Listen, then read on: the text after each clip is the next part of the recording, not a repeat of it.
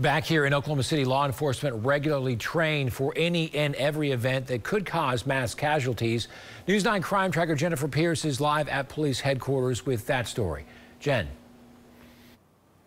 Okara police, who have been around for a while, say that the Columbine shooting was the turning point for how they respond to mass shootings. For Metro agencies, that training happens regularly. You need one? Jump in one. Last summer, Metro law enforcement and first responders took over the halls of Putnam City High School in War Acres. The scenario, an active shooter inside the school. Hey, we're bringing you a victim. Unfortunately, in today's climate, it's all too real, and they made this scene as lifelike as possible. Armed suspect has entered the school. His last thing going into the teacher's break room. On the south side of the Metro, more police spent a week running drills at an elementary.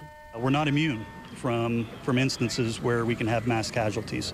So we recognize an inherent responsibility on our part to get together to train, to be best prepared to serve the community. And while we're here training at a school environment, we recognize that mass casualty events can happen anywhere. In Oklahoma City, they call it reality-based training, and it takes place year-round with less lethal weapons. The experience can translate to situations an officer may face every day or an active shooter. So the reality-based training unit was created to put officers through those real-time scenarios just like they're going to see out in the field and make them work through these problems so that when they get something similar, when they're out at work, it's not going to be an unknown to them. Even if a mass casualty event isn't man-made but weather-related, officers and other emergency responders must still be prepared. We're at 12212 South Oak Grove Drive. We got an injured person. He's immobile. Has a compound.